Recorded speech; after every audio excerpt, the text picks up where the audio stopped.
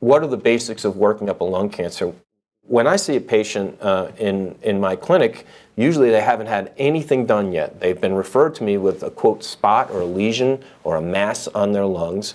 And again, the first thing I need to do is take a good history and physical. How long have you had your symptoms? Have you had weight loss? Do you have bone pain? Have you had headaches? What are some of the things going on?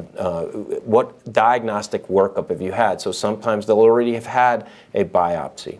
My job, though, is to do these 3 steps absolutely simultaneously and sometimes in order. What is it, where is it, what I can do about it. Diagnosis, stage, and treatment. The first visit is almost always trying to review the imaging and decide whether you need more imaging. Do a good physical exam, do a good smoking history, find out what other health issues the person may have, like heart disease, that can give us a challenge in terms of how we're going to treat the cancer. So that's the first part. Sometimes I have to say that some patients it's thought they might have a lung cancer, and in fact it's something else. It could be a fungal infection or something else going on in the lung. So usually what happens over sort of the course of the next 10 working days is either some more imaging or a biopsy, and then perhaps a PET scan to help us with the staging portion of this. So sometimes we get a PET scan that'll help us both direct a biopsy, but also help us with the stage. And so over the next 10 days or so, we'll try to get those tests done. In addition, we always present our new cases at a multidisciplinary tumor board. What's that? A multidisciplinary tumor board is where all the different specialties get together to look over the imaging, the biopsy results, the pathologic results, and come up with a better treatment plan. So who's in the room during the tumor board? A pulmonologist usually, a chest surgeon or a thoracic surgeon, a medical oncologist, a radiation therapist, a pathologist. Sometimes you'll have a dedicated chest radiologist who help review the films. And then also people from other ancillary services that are extremely helpful, like clinical trials staff, like palliative care nursing. So we have all those people in the room at the same time.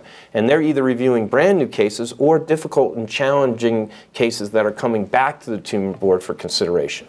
So that kind of happens in that first 10 days. And for us, we know how anxious patients can get during that time period, that they just want to get something started. But what I urge anyone listening to this to consider is, if you don't get it right, if you don't give the person the correct stage and the correct treatment options, you won't get the best care. So yes, speed is important, but you got to get it right. What is it, the diagnosis, where is it, the appropriate stage, and then what are your treatment options, which really differ depending on stage. So for stage 1, it's usually surgery. For stage 2, surgery followed by chemotherapy. For stage 3, chemotherapy and radiation. And for stage 4, chemotherapy alone or some of the targeted agents. So if you don't get that right, you're going to get the wrong treatment. So be patient with that, and if your doctors need to biopsy in a different area, as long as they're explaining it appropriately to you, you should try to stay with that program. So that's the general workup of a patient. I will say every patient gives a little bit of a nuance, and so sometimes a patient seemingly needs something that's a bit unusual in terms of a biopsy or a location of a biopsy or how to best go about getting that biopsy. And I can also say that sometimes the tumor board is split. So sometimes there's no right answer about whether we should do it via a needle biopsy through the chest wall or a bronchoscopy, and sometimes talking that through with a patient, they can help us, you can help us as patients make a decision about which way we would go next. And so that's the general workup of lung cancer.